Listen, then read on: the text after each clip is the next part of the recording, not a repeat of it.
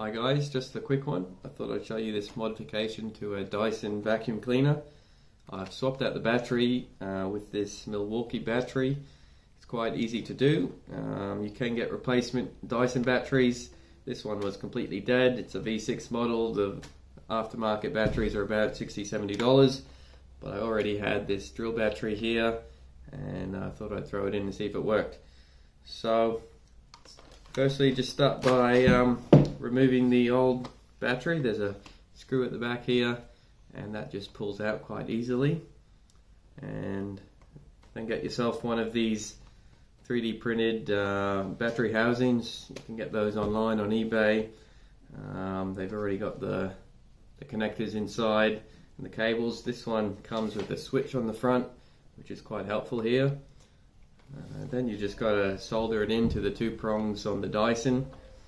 Just make sure you get your polarity correct.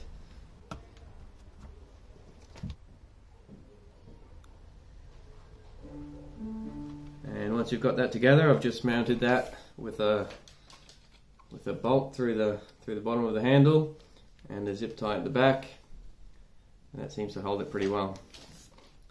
So your batteries just click in, and to power it on, just press the switch on and off.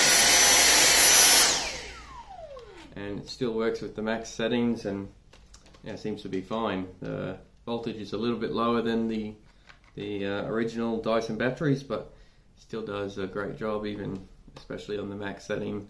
Doesn't have any trouble at all, and it probably lasts a bit longer with this size battery. Plus it's easy to swap out as soon as it's dead.